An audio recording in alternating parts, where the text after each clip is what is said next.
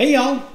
Hey, look at this. The word equations has popped up. Ooh, it's getting into algebra now. Equations. This is scary. Okay. Well, let's define the word equation.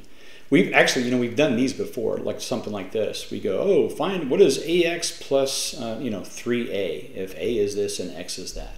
Well, that's called an expression. There isn't any equal sign. Now, that's what equations have. In other words, if you have something like this, 5x minus 7 equals 10, that's an equation. That's how we can solve those. If we have something like this and there's just one variable in the equation, we can do that. And we'll do it more a little bit later. But a true equation would be something like this. I don't know, 7 plus 4 equals 11. True equation. Equal sign, and it's true. Now, if you said 7 minus 4 equals 11, that's an equation, but it's a false equation. So everybody knows 7 minus 4 is 74. Okay. All right, there's a conditional equation. This equation can be true on what condition? You tell me. What's the condition?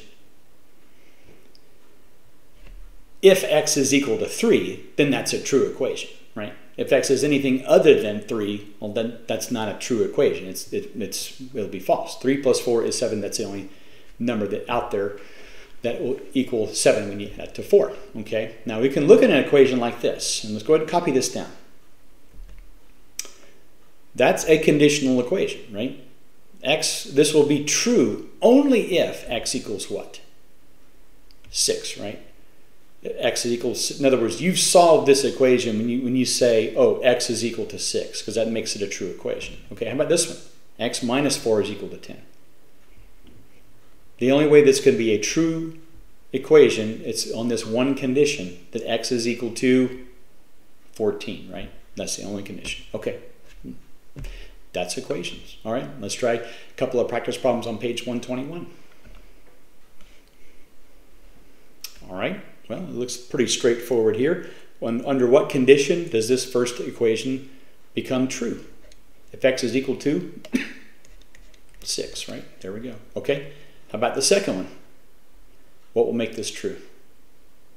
If x is equal to 18, right? Okay, how about this one? Don't say 8. Okay, what number minus 14 is equal to 6? Remember those word puzzle types we had earlier? Subtraction and this number and that number. Okay, 20 will give you the correct answer on this one. Okay, all right, short lesson. Do a great job with those practice problems, okay? See you next time.